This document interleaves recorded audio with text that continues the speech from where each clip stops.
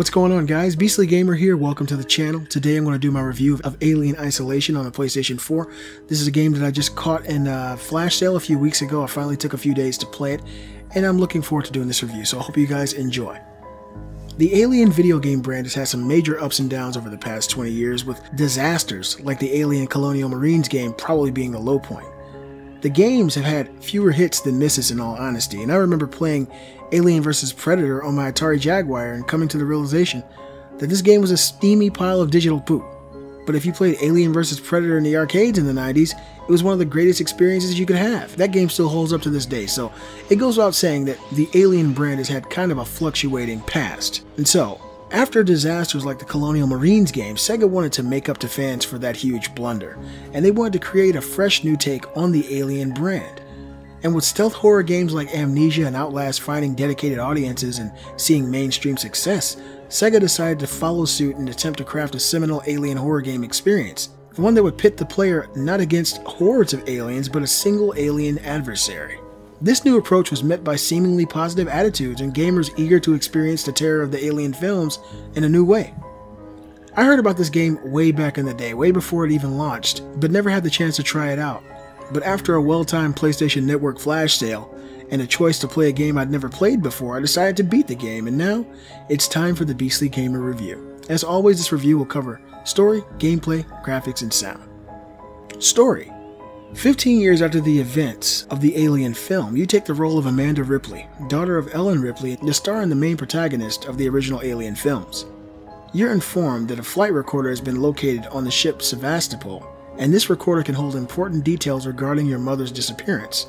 And an android named Christopher offers you a spot with the recon team being sent to retrieve the flight recorder.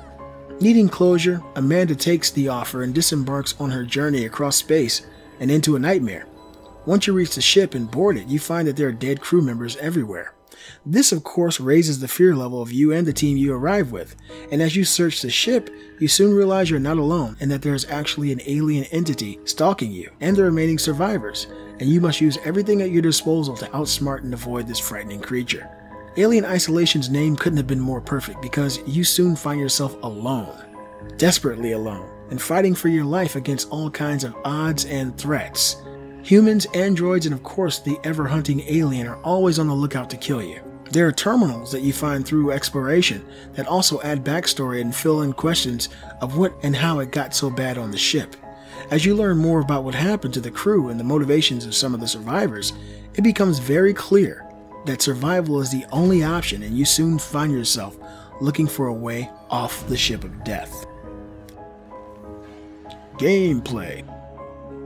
Alien Isolation is a first-person stealth horror game that puts you in situations where you must decide whether to run, fight, or hide. For the most part, running is a horrible idea, as the alien will 100% of the time zero in on your exact location and kill you quickly. There are points where fighting works though. Humans and androids roam the ship, and the humans are easily killed, but the androids are very hard to dismantle. And many weapons are useless on various enemy types, which forces you to think fast on your feet. Everything from shotguns, flamethrowers, to EMP grenades, which disable androids temporarily, to pipe bombs and even Molotov cocktails are here, and what you choose to use in any given situation against a foe can spell death or survival. So learning what effects certain weapons have on certain enemies is vital. For instance, a Molotov against a human will kill them, but if you use a Molotov against an android, it'll catch on fire but it'll continue to chase you. And using the same Molotov on the alien causes it to shriek in pain and run to the nearest vent to escape you. This aspect of the game I really enjoyed. Alien Isolation also has a crafting system allowing you to create items when you find enough parts lying around in the ship. Everything from healing items to the earlier mentioned weapons can be crafted and fortified, but always remember that crafting is done in real time, meaning that if an enemy spots you while you're crafting, they will kill you. You're going to do a ton of backtracking in this game, which is made less monotonous by the plethora of save points that you have access to. If you're playing this game for the first time like I was, please take my advice, save every chance you get. This game gave me so much insight into the world of these creatures, these alien creatures. Seeing the way that the creature responds to light and sound gave me much more insight into the way that this classic monster hunts its prey. I feel like now if I were to watch the Alien films, I would really be able to relate more to the alien. Unfortunately though, the game went on for far too long. There were at least 8 times where I thought that I had beaten the game only to be quickly turned around and sent to find another generator or open another door quest. Graphics. Alien Isolation looks great. The developer has gone the extra mile to make this game look and feel like the film. Every aspect of the ship's layout feels extremely familiar to Alien fans, and as someone who grew up with the franchise, I must say that Creative Assembly hit the nail on the head when it comes to the atmosphere, because every step I took felt like I was actually in the world of the films. Being a cross-gen title and releasing on 7th and 8th generation consoles and on PC means that the game doesn't look as good as it possibly could by today's standards. For what they did accomplish, I have to say I'm pleased. The character models are not as pretty as I would have liked, but then again, the game was held back, so take that into consideration. The lighting is amazing in the game. Everything from the flare, to the flashlight, to the realistic reflections on surfaces, to the texture work, everything in this game, as far as the atmosphere, was spot on. The alien creature itself is a nightmare come to life. The animation, the way this thing moved, seeing it lurking around and looking for you is very scary, and it serves as a testament to the hard work done capturing the essence of the creature. Sound.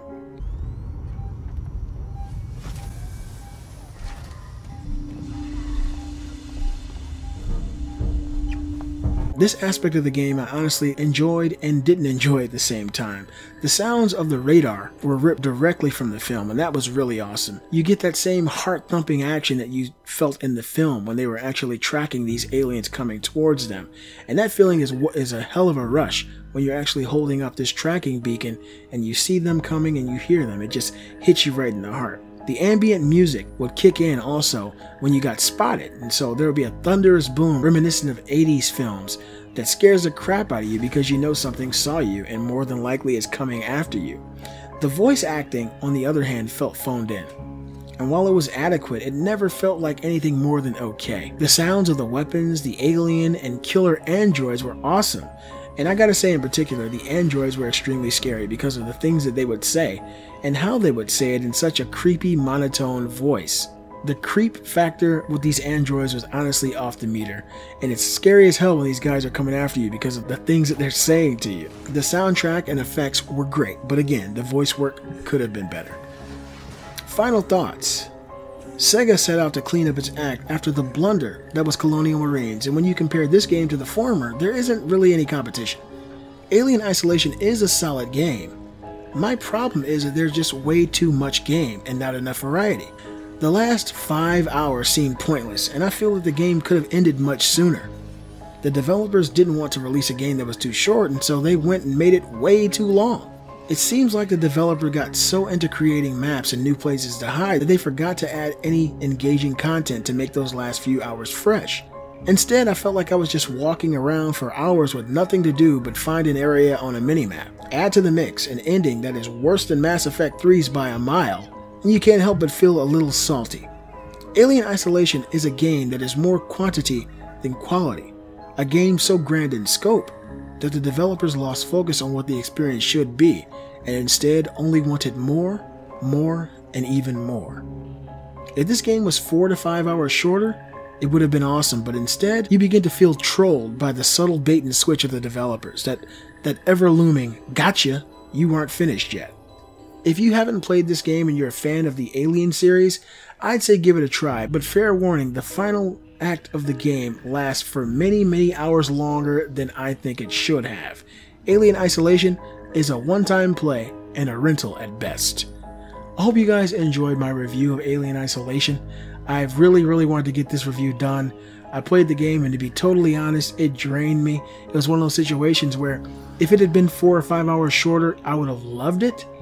But playing it and even doing this review, I feel like the game is still stealing time from me. You guys let me know what you think about Alien Isolation in the comments below. If you played this game, do you agree with the review or do you disagree? Let me know how you feel. Be sure to give a thumbs up, show support for the Beastly Gamer channel, follow me on Facebook and Twitter, and if you're new to the channel, subscribe now. I'm the Beastly Gamer, and I'll see you guys next time. Let it go, make my body go, take our bodies higher and higher.